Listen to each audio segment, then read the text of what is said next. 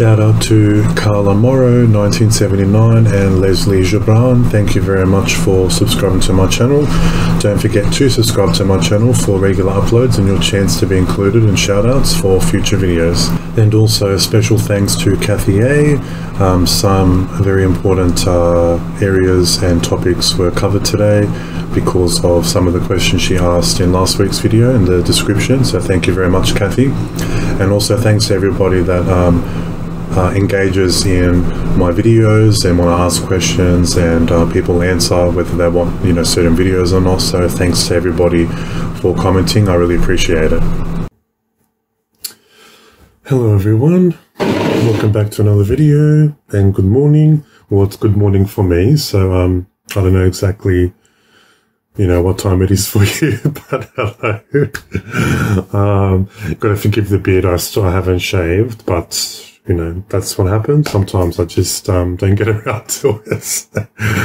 Well, so anyway, today's going to be a fairly, well, I wouldn't say long video. Well, it might be long, I'll try and keep it short and then ends up being like 20 minutes, half an hour. But today will be a video regarding citric acid, and let me just see if I can reach. Right, there we go. So these are my dish and laundry bars, and they're 100% coconut oil, which is my absolute favorite to use when washing dishes and cleaning up bench tops and surfaces and stuff. I just absolutely love it.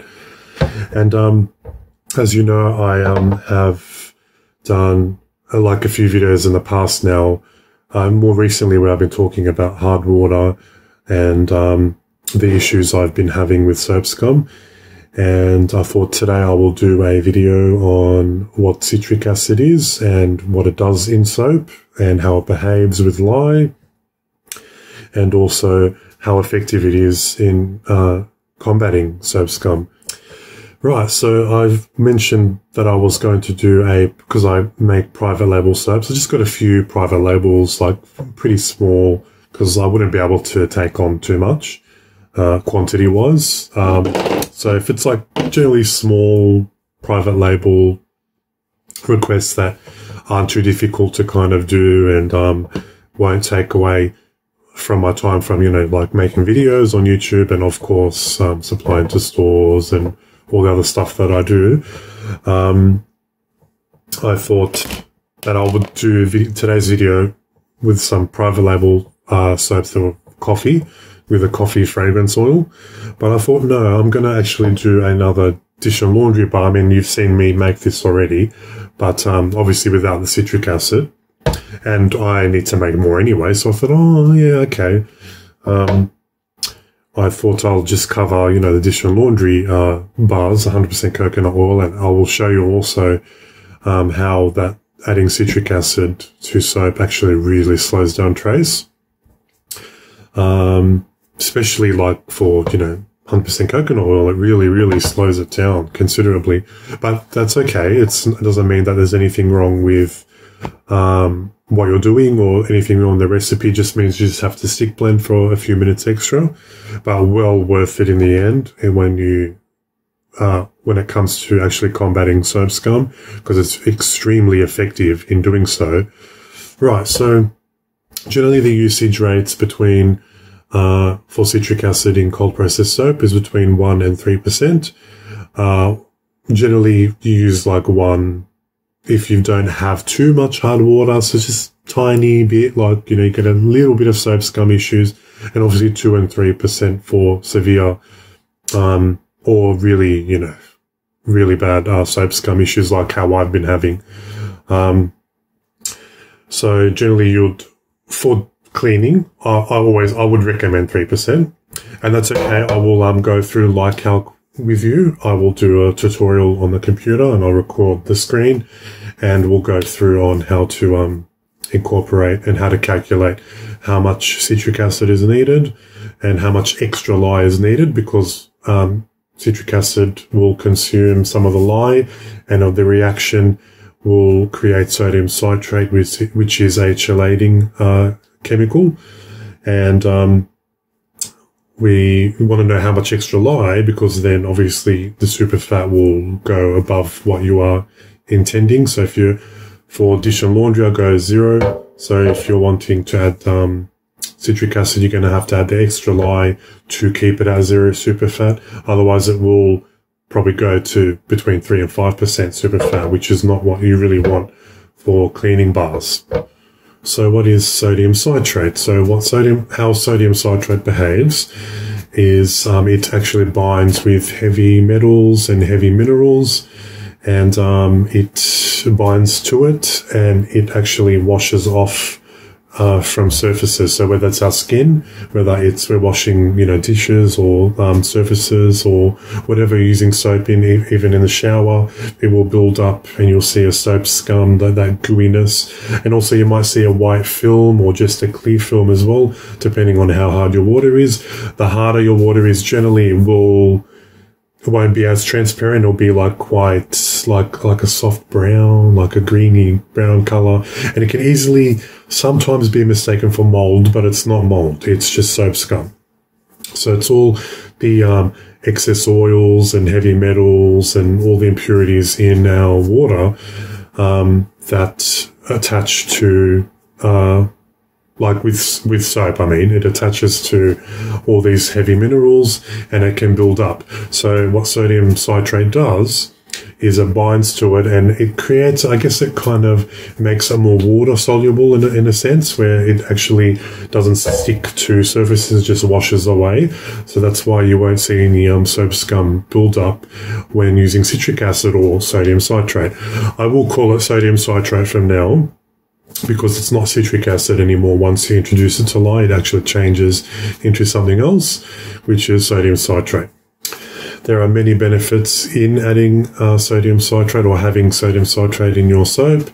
One, of course, soap scum.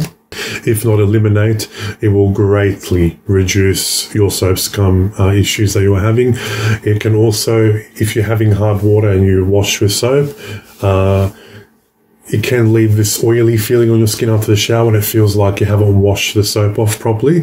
It's actually got nothing to do with the soap. The soap that you are making or using is 100% fine. It's the actual water. And it's not the water that you're using in your recipe.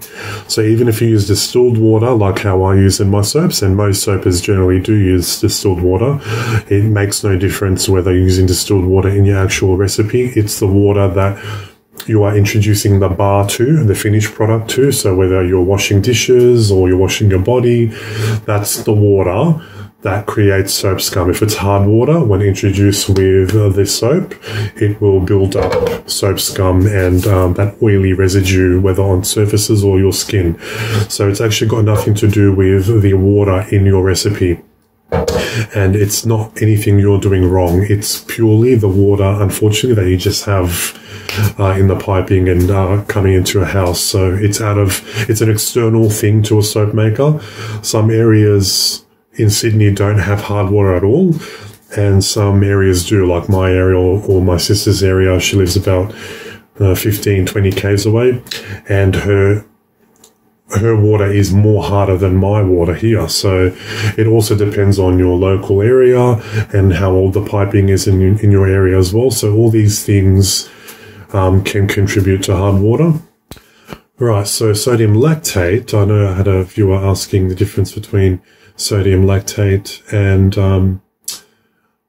sodium citrate, or citric acid. And sodium lactate is a liquid salt. It's fermentation of plant source materials, generally beetroot and corn derivatives. It's usually fermented from those types of those plant source materials, and it helps unmold the soap quicker. So when you add it to your recipe, you find that it's easier to kind of unmold from the soap, and it also makes it shrink just a little bit, kind of like when you're working with pillar wax, soy wax or, paraffin wax, and you're using a special pillar wax that when you pour it into the vessel, it shrinks, so then you can just literally just slides out.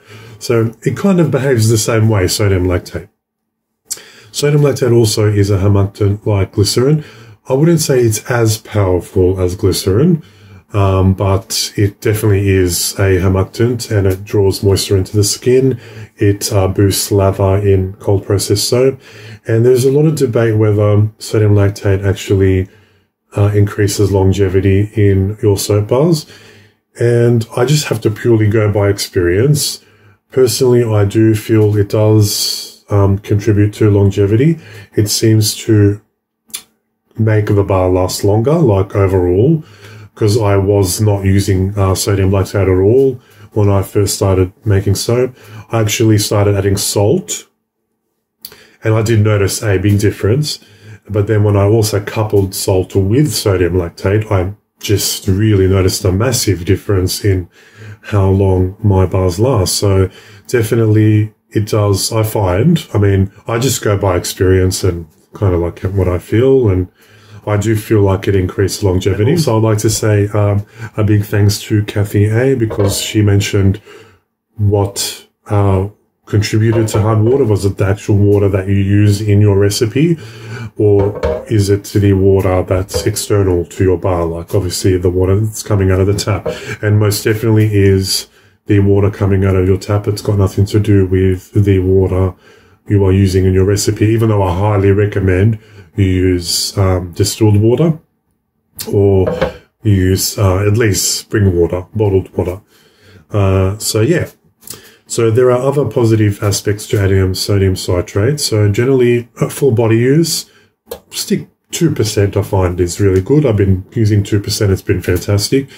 For cleaning, I would say 3%. And the reason why I say 3% for cleaning, especially dishes and surfaces, because there'll be a lot of minerals and a lot of food, particles and all these things on our dishes that can create soap scum when introduced to soap. So by adding 3%, it's just to combat the bar being introduced to hard water plus, dirt and grime and oils and, all these things from food. So that's why I recommend 3% for actual cleaning bars, whether it's a for a bar or also for liquid soap. So I have been adding 3% citric acid to my liquid soaps now.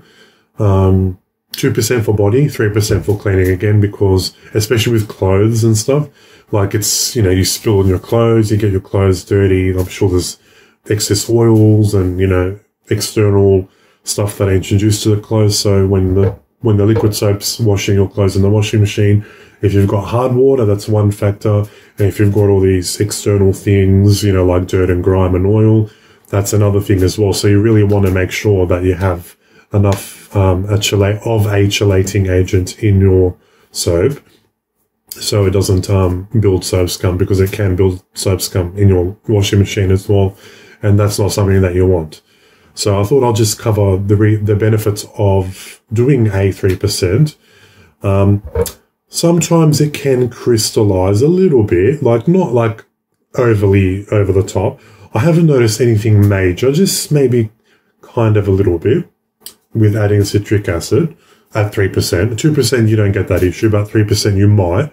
But considering it's just a plain white bar, it's designed for cleaning, I don't mind. Like if there's a little bit of, crystallization that goes on, I don't mind that at all. It's still going to function 100%. It's just like glycerin rivers or soda ash. It does not affect the quality of the bar. The bar is still perfectly safe to use. It's just an aesthetics thing. So if you do notice in your cleaning products, or, just making soap at home to clean with, if you do notice a bit of crystallization at 3%, it's totally fine. Do not panic. You didn't do anything wrong. It's just the nature of sodium citrate and how it can behave, especially when reacting to moisture in the air, and it could draw moisture to it as well, because there is glycerin in soap. So that's why crystallization happens, as well as glycerin rivers. If enough moisture is drawn in from your soap, which is possible, it can create glycerin rivers. So it's just all external things. It just depends on the weather and how much carbon dioxide is in the air around the bar, and how much moisture is around the bar as well. And that's why I highly recommend having a dehumidifier in the room, because it keeps it dry and it minimizes soda ash as well over time, and it minimizes the crystallization effect, and obviously glycerin dew and glycerin rivers that may form later. And yes, soda ash and glycerin dew and glycerin rivers can form well after saponification. I have actually had bars in the past that had none of that, and then 3-4 weeks later, all of a sudden soda ash starts to appear. So it can happen later. It generally doesn't happen after the 6 weeks mark. So if you have no soda ash up to 6 weeks, after that point, it generally doesn't happen after that. But within the 6 weeks, absolutely, they can form and create, rivers or crystals, or, some dew or soda ash. So again, all that's just totally natural. It's just a natural part of soap making, and it's just an aesthetic thing. It just does not affect the soap whatsoever.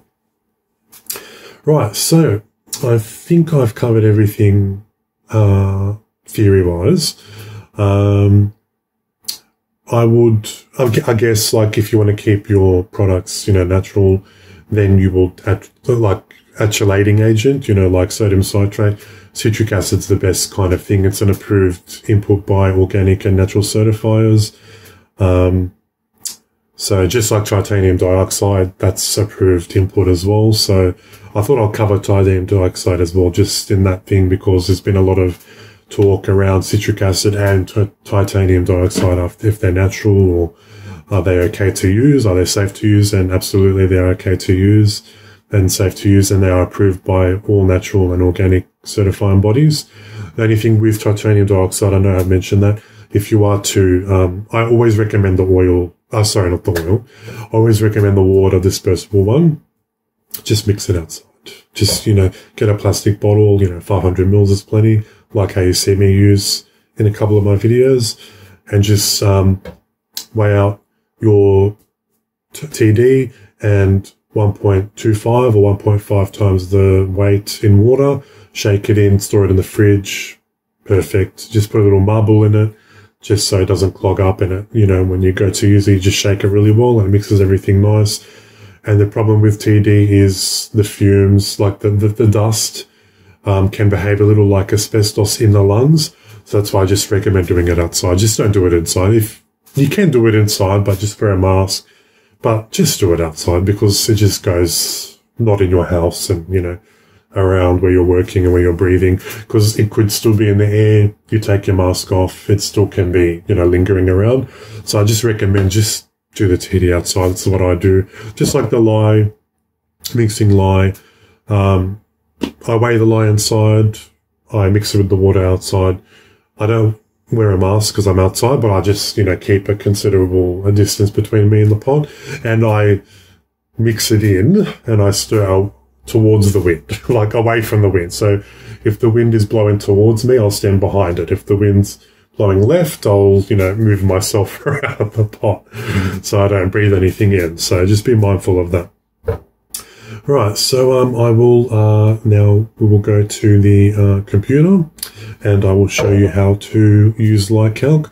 And the reason why I use LyCalc is because it's just so easy to use. The citric acid's there, and it tells you how much you need, and it tells you how much extra lye you need, and also it depends how much extra lye you need depending on the lye purity, and you can adjust the lye purity in LyCalc, and that's why I love LyCalc. So let's go head onto the computer and I'll show you how to use LyCalc. Just before we continue along with the LyCalc tutorial, I just wanted to give a shout out to Coconut Luxe Naturals, formerly Coconut Luxe Collections on Instagram. As you know, she was the first guest in the Soap Makers Lounge, and I just wanted to give a shout out to her because unfortunately her previous account was hacked for ransom, and they actually requested money for them to unlock her account and give her back access. So it was really unfortunate. She lost over 4,200 followers on Instagram and all her videos and all her hard work over the years. So be sure to head on over to her Instagram and refollow her and send her some love and some words of encouragement. Right, so now we are on lyecalc.com, and this is the lye calculator. So I'm not going to go too much in how to use it, but I'll walk you through it in case you haven't used it. It's very, very easy. So I'm just going to type in up here on the search oil section, coconut, and of course we're using 76 degrees, and I always use percentages, so let's use percentages, and we're making a 2 kilo batch today, so let's do 2,000 grams. Lye purity, my lye purity is 99%, so you adjust it whether it's 97, 98 or 99. Oops, not 99, 999. And we'll do 0% super fat, and as you know, 25% water to oil is what I work with. And instead of doing, grams, that's why I click percentages, we're going to be doing 100%. Otherwise, you'll actually have to type in 1,000 grams, or 2,000 grams actually, because the total weight is 2,000. Right, so we scroll down to grams of coconut oil, of course, 2,000. We need 371.72 grams of 99% purity lye, 500 grams of water. And then we go down, we're going to be doing 3% citric acid, so that's 60 grams, and 3% of the lye that's required, extra lye, because 60 grams is going to consume some lye.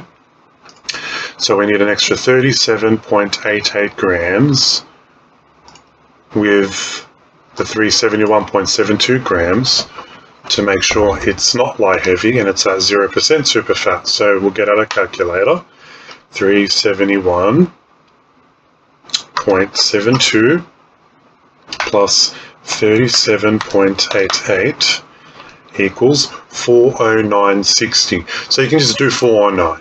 So we're just going to do 409 grams of lye. So that's how much lye is actually needed, with the 60 grams of citric acid, which we will dissolve in the water phase with the sugar, because I still add sugar to my cleaning bars because it's a lather boosting, and it'll help with, it does help with conditioning because it's still going to be a very drying bar if you use too much of it on the hands, but I find it doesn't really dry my hands out because it's not something I'm washing my hands with constantly.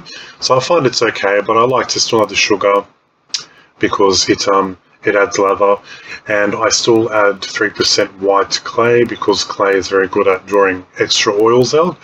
So that's why I still use the clay. So I'm just going to show an example of when you change the lye concentrations. Let's do 97, because I know 97 is fairly common in the States.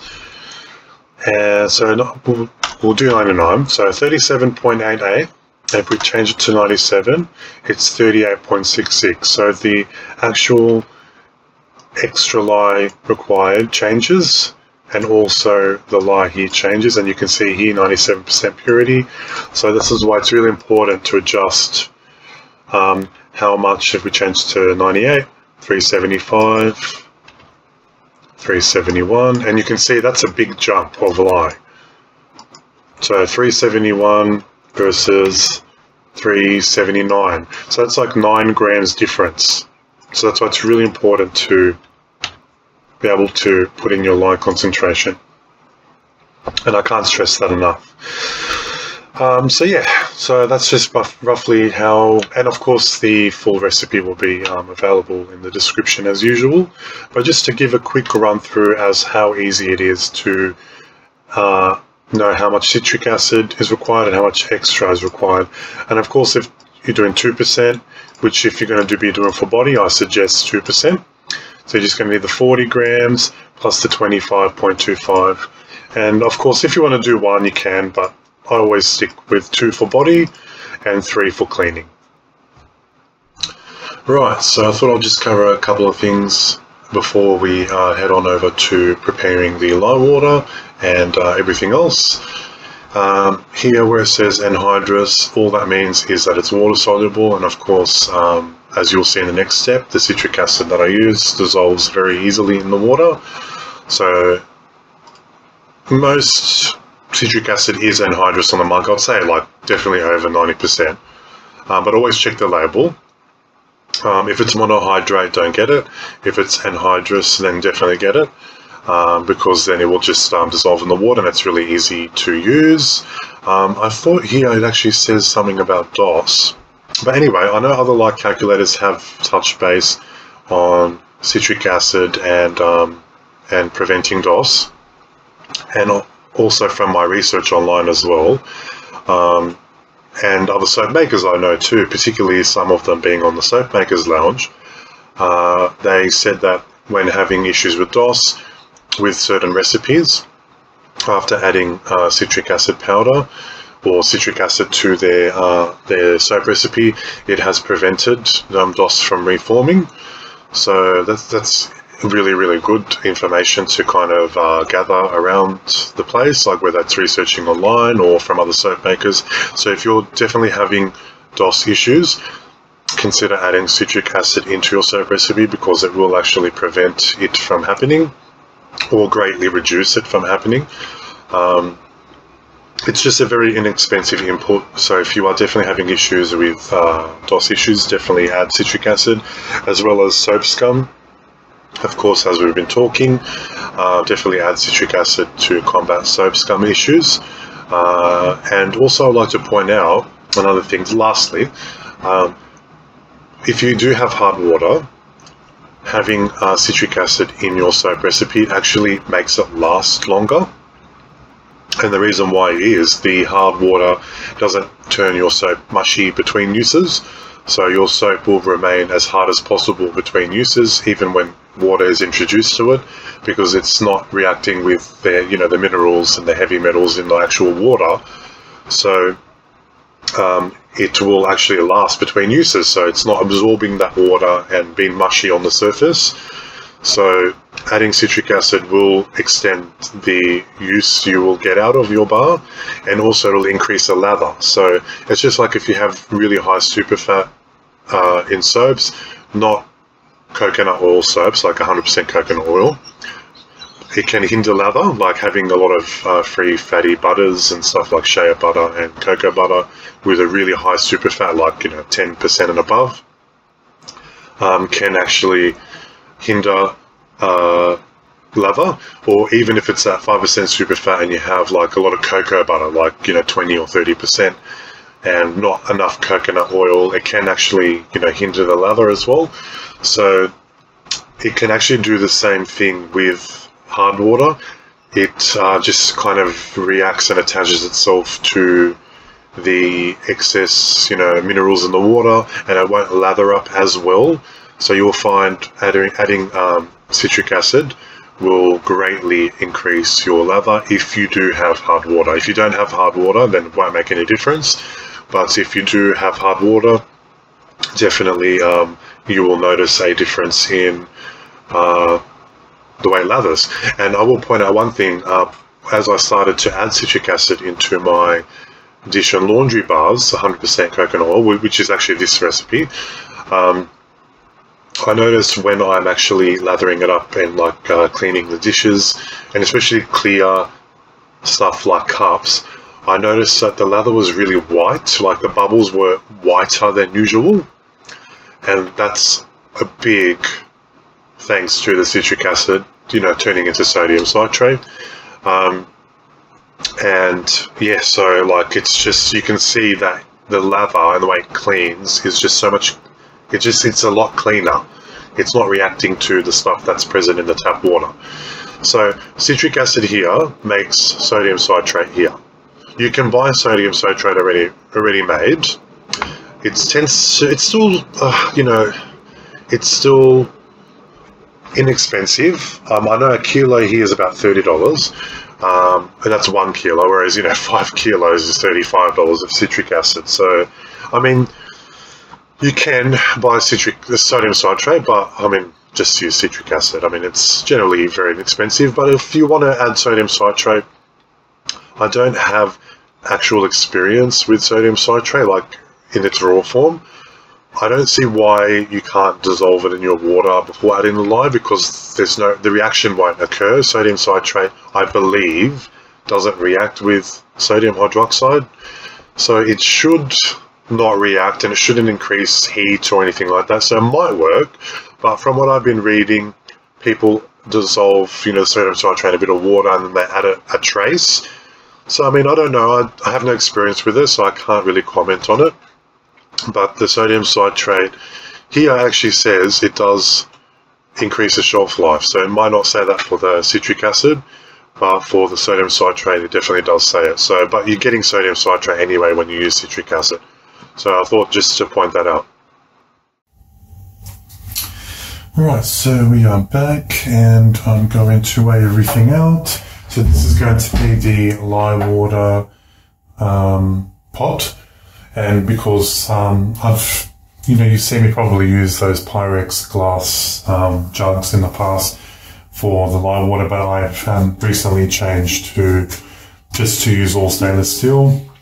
2 reasons: because over time it can kind of etch and crack, slowly, with adding the caustic soda repeatedly. And nothing's ever broken on me, but just to be on the safe side, I switched to stainless steel.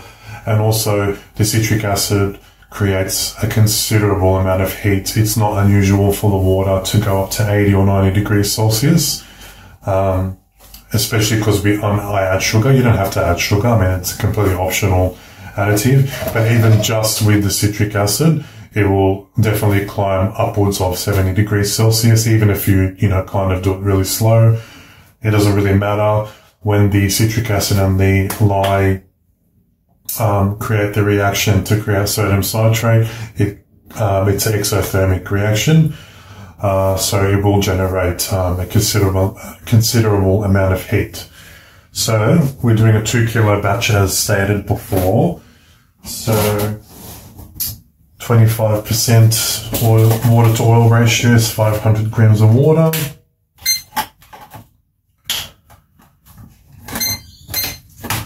So weigh out of 500 grams.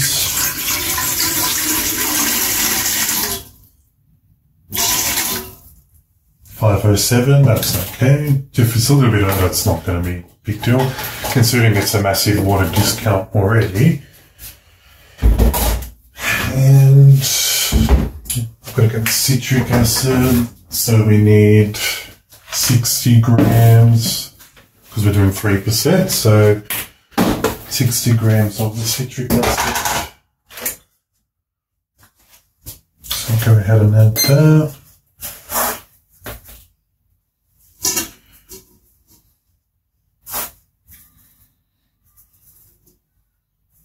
And with the citric acid, just add slowly. It's something that you don't want to go overboard, because it will create a superfat. And specifically for these bars, we want a 0%. So we want to make sure that it's exactly 60. And of course, we're going to add the sugar, and also we're going to actually do 2%. I usually do 3%.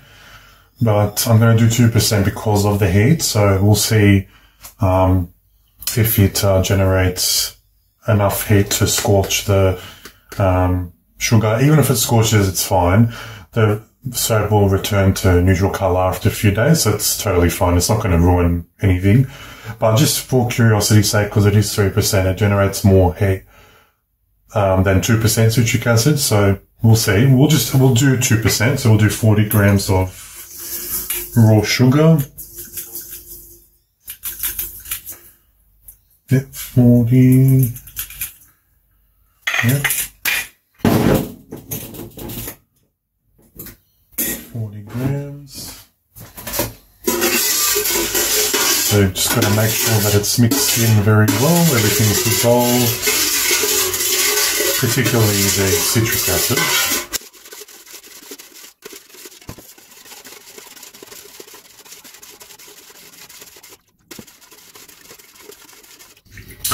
Okay, so that's all dissolved nicely, so we'll put that aside.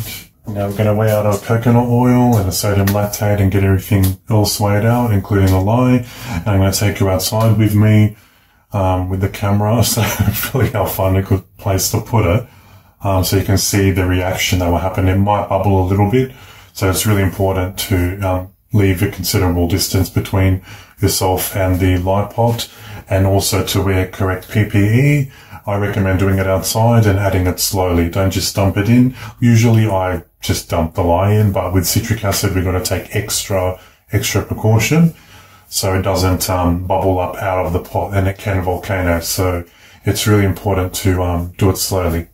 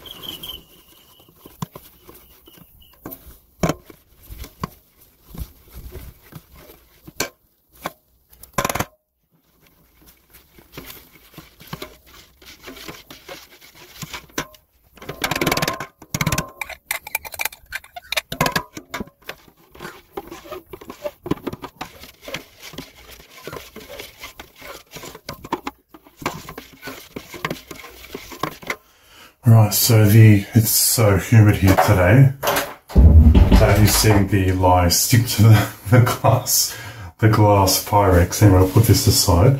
This will begin to clear up. Just gone a little bit golden from the sugar, which is totally normal, but it'll clear up. And just to show you, it's 86 degrees Celsius because of the big water discount I use plus the sugar. So there's a lot of heat generated. So I thought I'll cover just quickly while the coconut oil melts behind me. As I was, slowly pouring the lye in, it did crackle. You can hear some crackling sound and a little bit of bubbling, which is normal because of the citric acid. So if that happens, that's okay. That's totally normal. And then we're going to mix everything up. I am adding them. I like the dish bars to be in these molds. They're beautiful. And they're nice and big. You just, rub the sponge on or whatever you're using to clean, and it's really easy to use, and it lasts an incredibly long time. So yeah, anyway, I'm going to step away, let everything melt down slowly, and I guess I'll see you soon.